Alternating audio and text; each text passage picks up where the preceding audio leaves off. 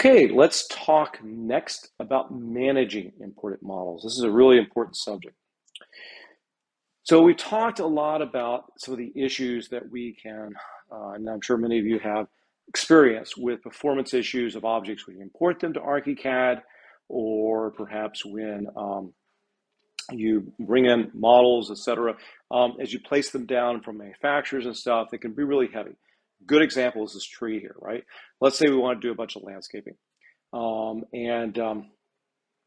want to be able to bring in some trees, some foliage, and not just use the standard ones out of Archicad because we want something that looks more real. Well, we bring these things in and they're very high polygon count. And the thing is, we don't really need them to be so high because we're never going to be that close. So we can reduce down that polygon count really easily. And here's how we do it. So here we've got the tree, right? But when we're ready to edit this tree, we simply select the tree object there. And then we go to poly reduce. Then we click freeze geometry. And then we can also decimate the steps up or down, change it from 2 to 3 or 1.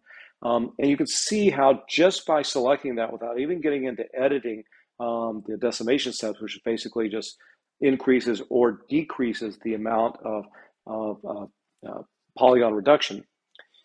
By doing that, we have really reduced down the amount of polygons here. So we've reduced this down to 18.24%, I think it is, to start with. And we could go further down as well. And so really we could start getting this down quite considerably. And for a tree, you would never even notice it because you're never going to look that closely at it. But it gives you that ability to have some good content that you can bring in and control the performance of. Just like the sink I had earlier, I could have done the same thing, right? I could have taken that Revit sink, I converted it over, and I could have then taken it into ModelPort, and I could have actually started to use this poly reduction to be able to manage that file size a bit. Now, you remember I mentioned earlier that we have 3 different save modes. We were using the GDL a minute ago for that object that we customized, but we also have the ModelPort save mode, and we have the GDL with ModelPort save mode. So what is the difference between these two? So the default is the ModelPort save mode. What that does is that will reduce the file size of the object. So it's maintaining that file size as up to 8 times smaller, which is significant when you start adding all these objects up that you're bringing into your project. If you want to use the standard format, you can set that to GDL, and that's the standard format out of the box with Archicad. Or you can combine the two. Okay, now if you combine the two, GDL and ModelPort, then what happens is that you can share that object with anybody else, and whether they have ModelPort or not, they'll be able to use that. If you are working with someone and you're using the ModelPort format for your objects, and you want them to be able to use the file as well, and they don't have a ModelPort on their computers that they bought, you can actually have them just install ModelPort for free. And when they install ModelPort, they will then also be able to take advantage of the file reduction of these objects as well. So that's really important. So here we go. If we take a look at GDL, let's look at how this works. So if I update this, and I click the update button, it's going to update that file, right? And now I'm going to go to my file menu. And when I go to my file menu, I open up the library manager, I'm going to notice that now with the GDL is 13 megabytes in size. And so you remember I said that this is 8 times smaller. So now I'm going to go ahead and, let's see, it didn't quite work there. Sorry about that. Well, I'll go back to that for just a second. Not sure what happened there. All right.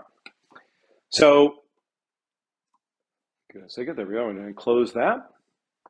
And now if we change this to ModelPort, and we do the same thing, we update that file. Now go back to the File menu, go to Library Manager, and now we click that same file in our Library Manager. You'll see it's 2.2 megabytes. So going from 13 down to 2.2 is very significant. And so this is what we regularly see is about 8 times smaller in terms of the compression size that ModelPort is able to add to these objects.